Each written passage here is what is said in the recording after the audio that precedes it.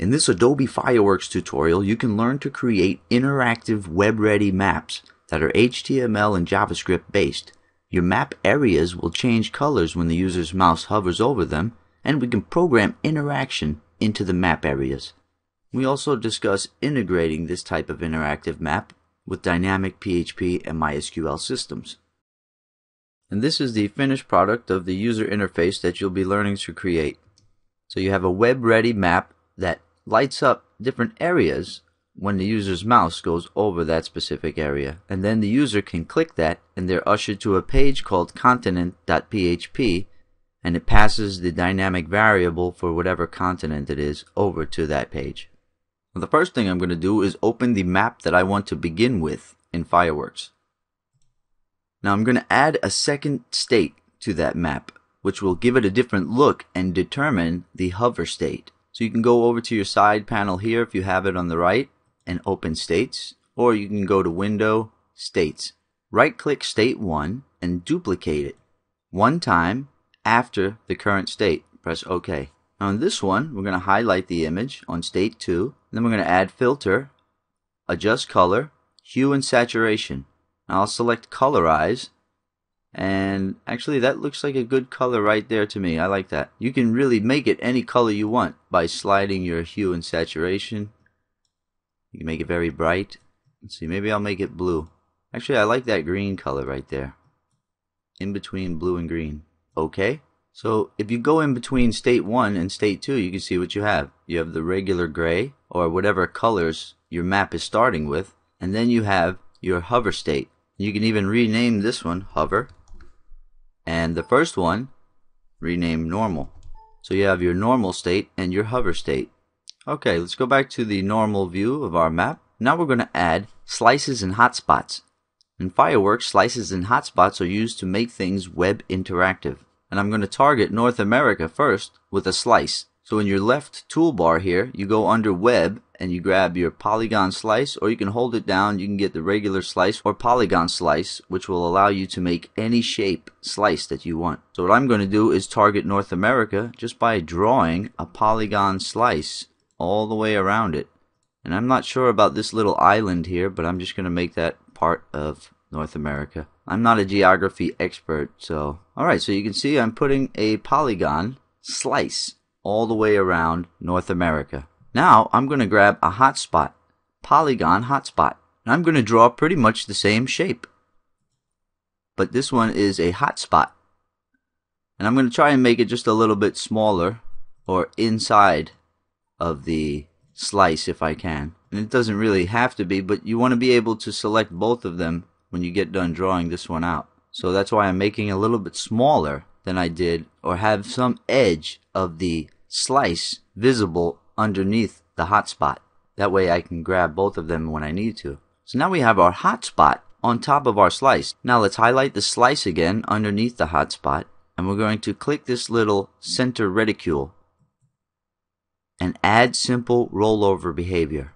Now let's highlight the hotspot on top, grab its reticule, grab its center point reticule, and drag it over to the slice. Now a little dialog pops up that says swap image, and we're going to swap image from the hover state. Okay, now I'm going to go to File, Save As, and just so I don't overwrite my initial world map image, I'm just going to name this Interactive. So I have interactive underscore world map, save it, and then press F12 to run it in your favorite browser.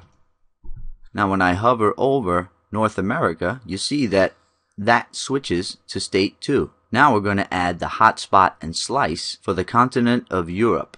Now before we do that, let's talk about the interactivity that you can place on the hotspot.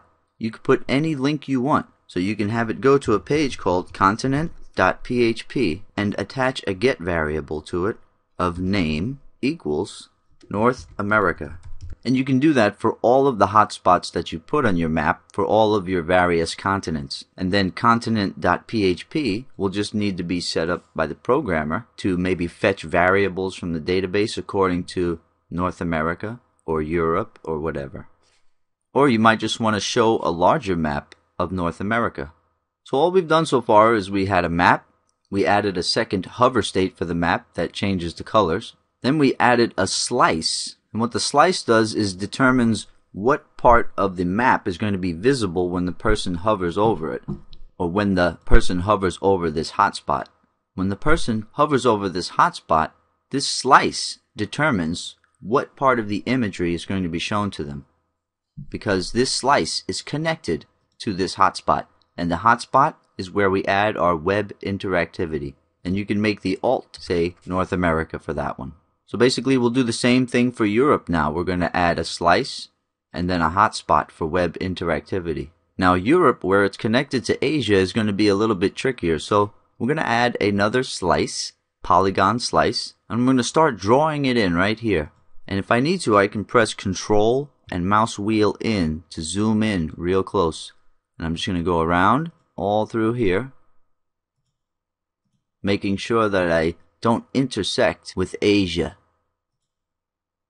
And I'm going to go up through this line very carefully. And it doesn't have to be perfect, but you want it to be as perfect as possible. So you can spend a whole lot of time making sure that you define your lines correctly through here on all of your slices.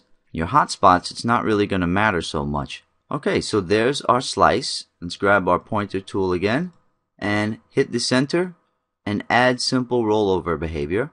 Now let's draw our hotspot on top of it. So we'll grab polygon hotspot, and this one doesn't have to be so exact in its shape because this is just going to be the mouse over interactivity. But I'm going to shape it pretty much the same. And your lines wouldn't have to be so intricately defined because this is just where the user's mouse is going to be grabbing, so it wouldn't have to be as perfect as the other line. There. Now the link for this one, put continent.php (name equals Europe), and the alt for that clickable hotspot or that web interactive hotspot is going to be Europe. And you're only putting alt because there's an image associated with that hotspot. And all images on the page require an alt attribute. And you can also specify the target for all of your links. Now we're going to make sure we highlight the hotspot and drag its center to the slice under it. And we'll swap image from hover state to OK. Now press Ctrl S, press F12 to preview this. So now when we hover over Europe, you can see that it's interactive now, along with North America.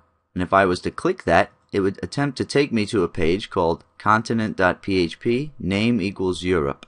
Okay, now let's zoom back out to 100%. And what I'm going to do is now add the slices and hotspots for Asia, Africa, Australia, and South America, using the same approach that we used for North America and Europe. Okay, now I've got my whole map rigged up, and when I highlight any hotspot, it has the proper link with the proper dynamic URL variable. So if I render this, you can see that I get all of my continents are lit up where they should be when my mouse goes over that specific area. And even very intricate shapes, see, like these very close together.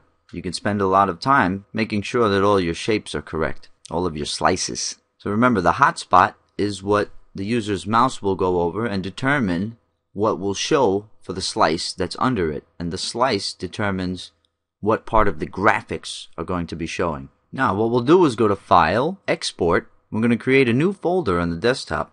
Call it Interactive Map. Now inside of this folder called Interactive Map that's sitting on our desktop, we're going to export the HTML and all of the images for this web interactive world map. And there's a lot of different little options you can play with down here according to your specific needs. So let's go to Save. Now let's see what we have on our desktop. We have this folder, Interactive World Map. And here's the HTML page and all of the images. Now if you open the HTML page, you'll see basically what you saw when you rendered out in Fireworks. And this is a page you can just throw up on the web. It's ready to go. And when the person clicks any of these continents, they're going to go to a page called continent.php, which can be set up to be very dynamic. And you can also open with Dreamweaver and check out all of the JavaScript and HTML that make up that image map. And you can also add further interactivity. The better you get with JavaScript, CSS, and HTML and all those little things, you can add a whole lot more interactivity and coolness to your map. Now let's go back into our map into the layers, and what I'm going to do is go up into the web layer, and I'm going to lock it, and that's where all my hotspot and slices are. I'm going to lock it, and I'm going to make it to where I can't see it. And then on state 1, my normal state, I'm just going to put the labels right on the continents. So that, I'll just make it white. Press Control C, Control V, put this one over here, say South America. And I'll do that for all of them. I'll also want to take those, highlight all of them, and hold Shift as I'm highlighting them all to grab them all together like that. Press Control C and go into your state 2, your hover state. Make sure you put them there also if you want them to show up when the user hovers over. Press Control S, preview your file by pressing F12, and you can see now you have labels over all of your continents, which might help people.